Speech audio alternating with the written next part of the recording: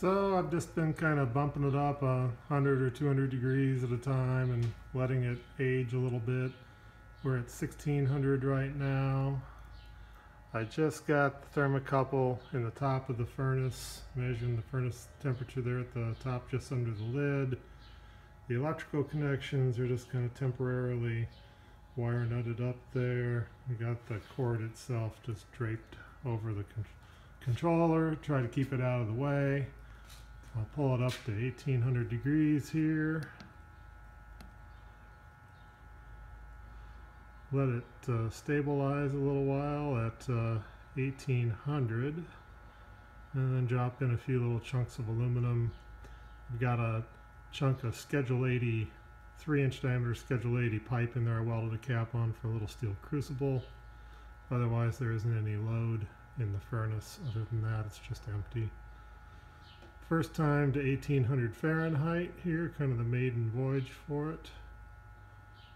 We'll get the set point there at 1800, get both coils active. And let's see, we got 35 amps. We got 8.2 kilowatts worth of power. And the temperature's on the rise. We'll see how long it takes to gain a couple hundred degrees here. Shouldn't be too much of a task with no load in there. Looks like it's crawling up a couple degrees a second or so. Let's see if it converges on 1800. Not sure what that little alarm 1 light in the top left-hand corner is for. I don't remember having anything set there, but it must just be a default value. But both coils are active. Ramping right up. We'll see where it lands here.